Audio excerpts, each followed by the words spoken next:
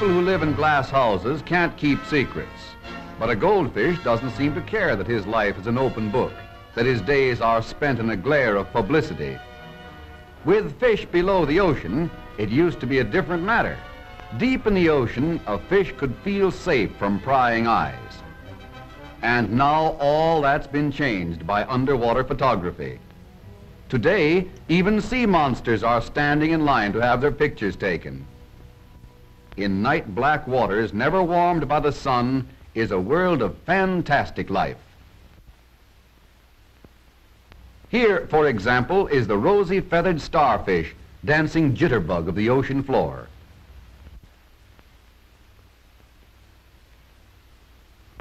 Another queer creature dangles little fishing lines from his body to attract and to catch smaller bits of submarine life.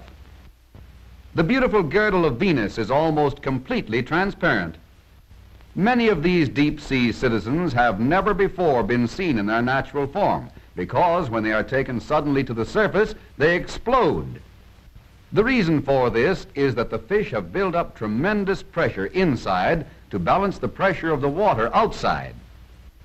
This outside pressure is, of course, due to the weight of water above.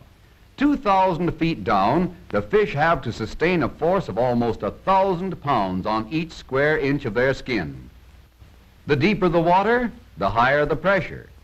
A fish would have to resist a water pressure of more than 7 tons on each square inch in order to live 6 miles down in the deepest part of the ocean. Just imagine holding 2 elephants on one finger. Suppose we were to live on the bottom of an ocean. How would we feel under pressure? Let's ask someone who actually does live 24 hours a day, every day of the year, right down on the ocean floor. Let's ask this man here.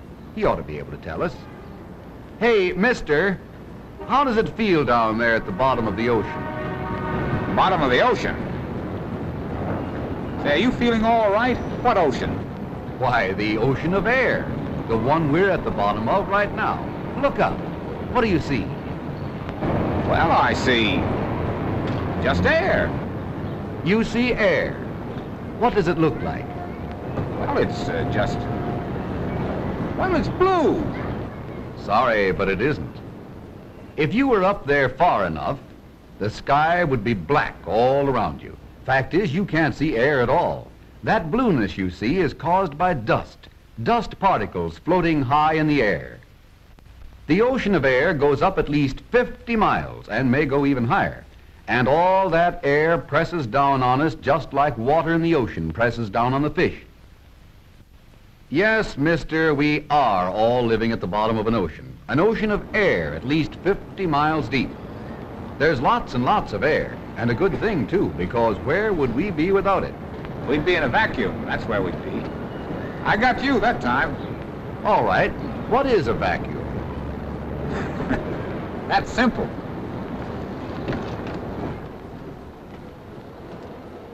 A vacuum's the stuff that runs these windshield wipers. Oh, it is it? Well, just how does it do it? Why, Aha! Try again. What is a vacuum? well, I guess it's just nothing. If that's the case, then how can nothing run those windshield wipers? Well, you tell me. All right, I will. It's air pressure that runs those windshield wipers. The vacuum is a control, a way of putting the air pressure all around us to work. How do you suppose, for instance, that you breathe? Well, I just pull the air into my lungs. It's simple once you learn the trick. I've known how ever since I was a baby.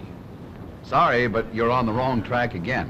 You really use the same principle that makes the engine in your car breathe. Makes my car breathe. Sure, your car uses vacuum control to make the normal air pressure all around force the air and gasoline into the carburetor and the engine. This is how it works. Each of the 6 cylinders in your engine acts as a pump, just as your chest muscles do. When a piston in the engine moves down, it makes more space inside the cylinder. A little smoke will show how the air rushes in to fill that empty space, with all the weight of the ocean of air behind it. So that's the way you and your car breathe. We can see another result of this pressure around us, about 15 pounds on each square inch, if we put a toy balloon inside a jar. We can add a little smoke to make the movement of the air in the jar visible. Now, if we connect the jar to the vacuum inside the engine, we can take most of the air out of the jar. That takes the pressure away from the outside of the balloon. Then the air inside the balloon expands and makes the balloon bigger. Remember, the fish would explode if they were taken up where the pressure is low. Now, here's a way we can get this air pressure all around us, squeezing in from every direction with a force of 15 pounds on every square inch to do work for us. We can connect a small chamber to the engine vacuum. Inside the chamber, dividing it into two sections, is a sliding plunger. A little valve can control the action so that we get a vacuum on one side of the plunger and normal pressure on the other side. Again, smoke will show how it works. When we move the valve a little bit, we apply the engine vacuum to one side of the plunger. The normal air pressure in the other side of the chamber will give the plunger a strong push. We can reverse the effect to get a strong push in the opposite direction by simply moving the valve to apply the vacuum to the other side of the chamber. Notice how the smoke shows the air moving in and out as the vacuum changes sides. And notice that almost no effort at all is required to move the valve. The air does all the pushing. The plunger follows the slightest movement of the valve so that we get exact control of the air pressure. Now let's get practical and connect one of these vacuum chambers and plungers to the gear shifting mechanism of a motor car. Then we can operate the valve control with the gear shift lever. Of course, by using more effort, we could shift gears without the help of this control.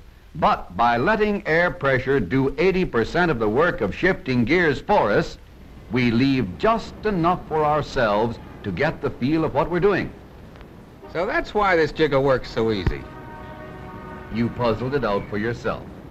And one thing you can always depend on, there's always air around you, pressure that you don't have to pay for or carry around with you. Now you have to keep in mind the fact that getting this principle to work for you requires a difference in the pressures involved. And that brings up the subject of relativity, simply a question of applied dynamics and mechanics. Oh, yeah. Yeah.